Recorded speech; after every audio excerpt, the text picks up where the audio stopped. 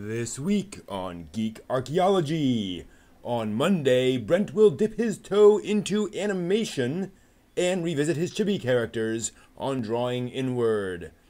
On Wednesday, Brent will dig into the roles of clothing in a new society in world building, then start serious work on his convention badge samurai armor on Workshop Wednesday.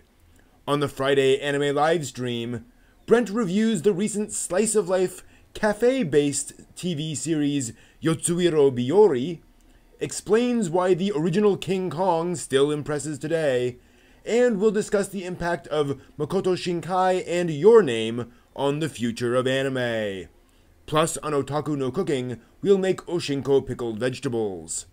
And on Sunday, Brent will begin a playthrough of Yakuza Kiwami. Will the Dragon of Dojima engage him, or will this be another game he puts down? Let's find out.